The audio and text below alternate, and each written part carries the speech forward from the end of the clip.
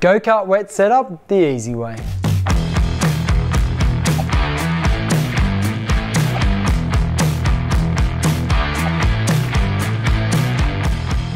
Welcome back to the Power Republic YouTube channel.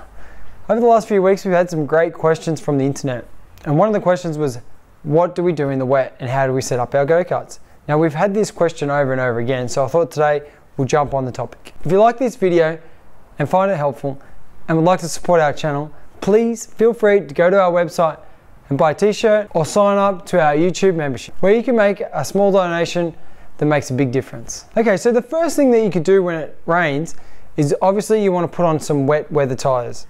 Now the wet weather tires come in all different brands and compounds. Now there is usually a compound for your specific class. Now if you're not racing in a specific class and you're just racing for fun and cutting laps as they call it, you want to get the softest compound tires you can to get the obviously the best effect in the wet.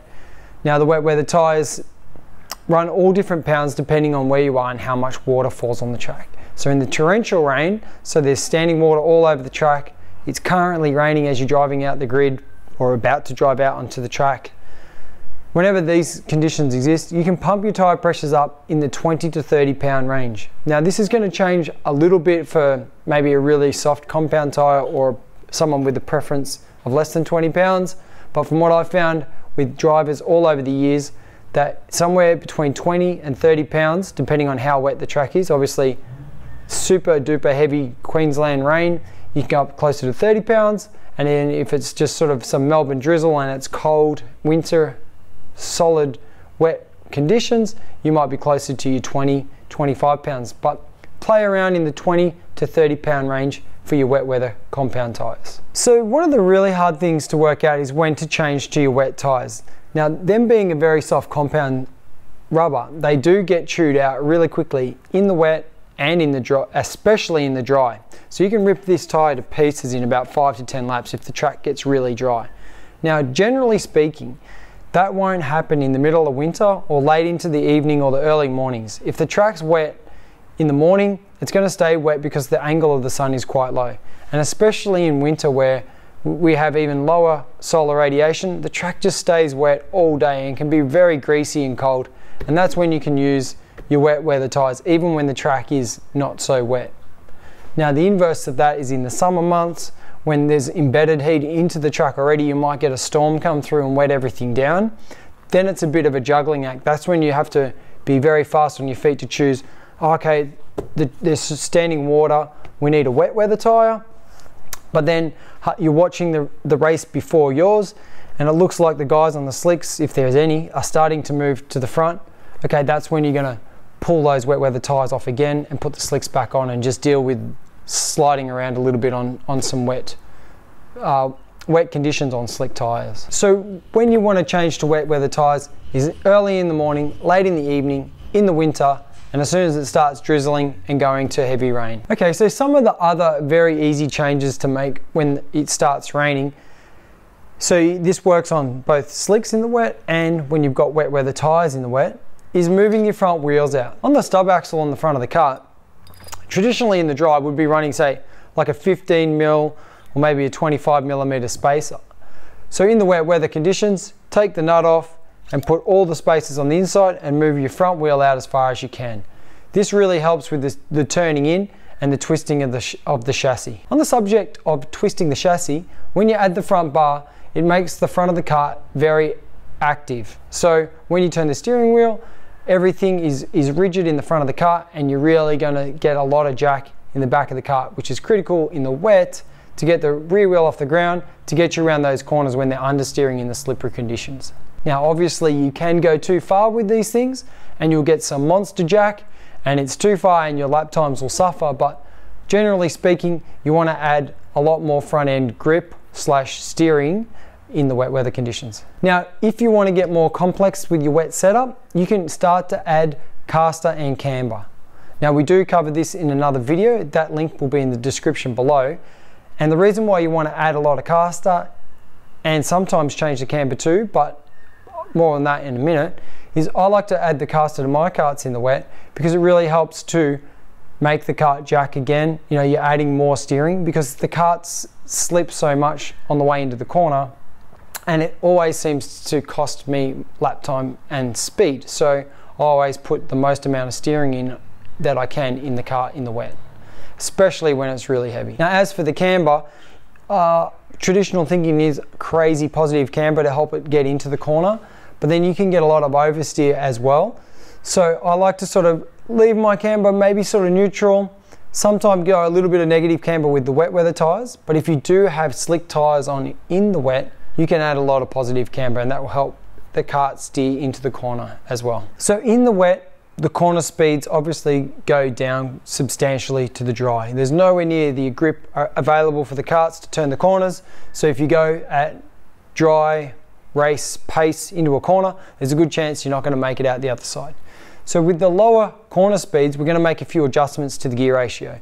Now, if you've got a 125 engine, some of the easiest gear ratio changes can be simply going to a smaller front sprocket on your clutch drum. So if you're on an 11, you can grab yourself a 10-tooth front clutch drum and just slip that straight on. And then that way, the engine is going to accelerate off those corners a lot faster from a lower speed. And also too, you're braking a little bit earlier on the straight, so your terminal speed at the end is not as critical.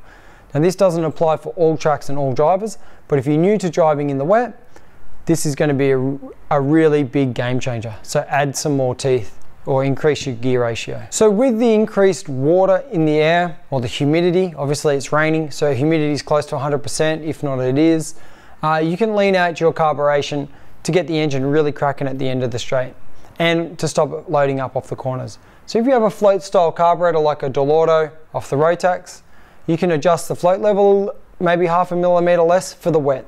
Now, we do cover this in depth in some of our tutorial videos on Delorto carbies, and you can go check those links out in the description below as well if you haven't already. If you've got an IAMI engine or a Tillotson style carburetor, hopefully you're running a lambda sensor, and you can lean out the engine on the fly by turning the jets down maybe 5 minutes, especially on the low speed jet, because you're going to be off the throttle for so long. And also too, as you're coming out of the corners, the engine doesn't have the load on it like it does in the dry because there's so much slip between the rear wheels and the track. So you can lean out your low speed jet. Now be careful, you can't just turn the jets off altogether. You can only lean it out a few minutes, because if you do, or what I've experienced before, is if you lean it out too much, the kart will start to bog or hesitate off the corner because it just doesn't have enough fuel to accelerate. So lean your carburation out a tiny bit for the wet. So another thing you can do for your engine for a bit of longevity is get yourself an airbox cover. This one will slide straight onto your IAMI X30 and KA100 airbox, and it just stops bulk water from going down through the intake tubes of the carburetor.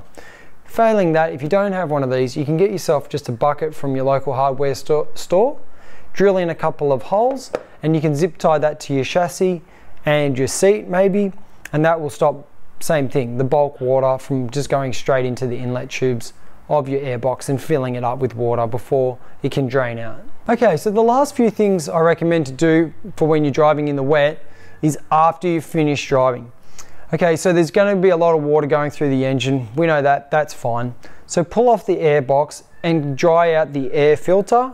They'll get sometimes the water and the oil mixed together and make like a white paste. So you can just degrease all that. You can take your air filter home and wash it out and dry it out. And then also too, what we like to do is just start the engines up on the stand just to dry out any water that's been sitting in the engine, if any at all.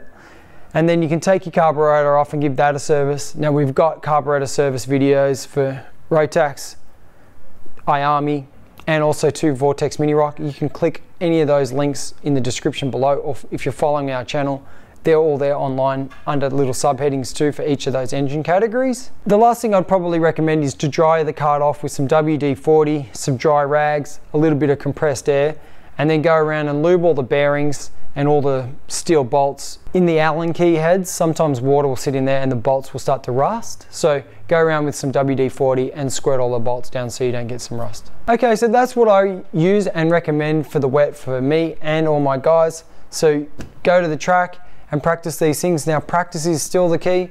The driving in the wet is no different to driving in the rain. You still need to practice a lot Actually, it's very different to driving in the driving in the rain. But you need to practice a lot. It only rains every, I don't know, 1 in 100 days when you're at the circuit. But the guys that have practiced a lot, they're the best in the wet. It doesn't matter how good you are in the dry. If you don't practice in the wet, you're going to be behind the 8 ball. Try those things. If you find them helpful, please consider giving us a thumbs up. We really appreciate it. You can subscribe to our channel. You can turn on those pesky notifications. Go to our amazing website. Buy yourself a t-shirt. Thanks for watching. See you in the next video.